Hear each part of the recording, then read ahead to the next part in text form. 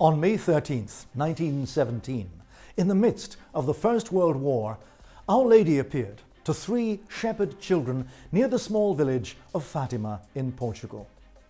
The eldest of those children was 10-year-old Lucia dos Santos.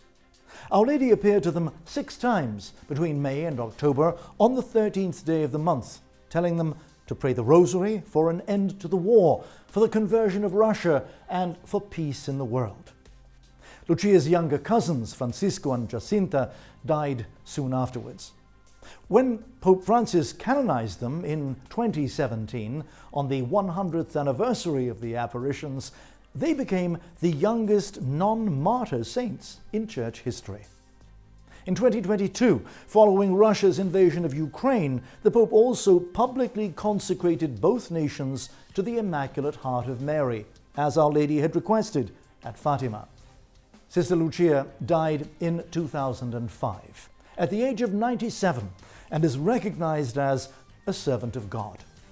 The holiness of her life leaves little doubt concerning her sainthood, but the official process for her beatification and eventual canonization is still underway.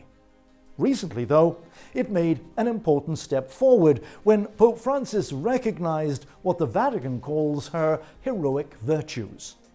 These include acknowledging how Sister Lucia dedicated her entire life to documenting and preserving the message that Our Lady confided to her at Fatima, and the suffering she endured as a result.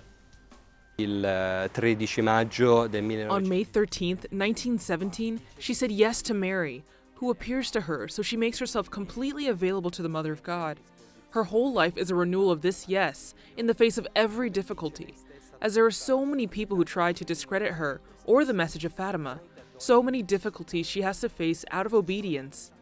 The Marian apparitions stirred controversy from the start.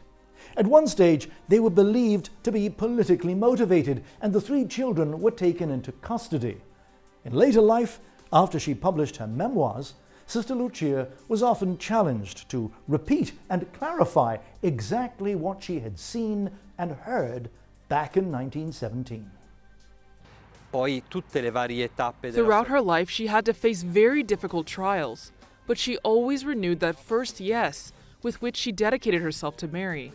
Even when she entered the convent of the Descalced Carmelites at Coimbra, it was a decision she took freely and peacefully, because that would be where she would spend the rest of her life. Sister Lucia continued to experience visions throughout her life. Her 3rd memoir reveals the famous 3 secrets of Fatima, describing an image of hell, the need to consecrate Russia, and what is generally believed to foretell an assassination attempt on a pope.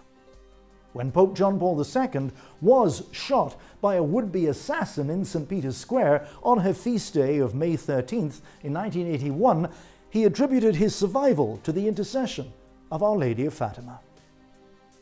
Sister Lucia's cause for beatification got off to an exceptional start when Pope Benedict XVI waived the usual 5-year wait to begin the canonical process. But that still means the Vatican has to wade through literally thousands of documents, including the almost 400,000 letters Sister Lucia wrote during her lifetime.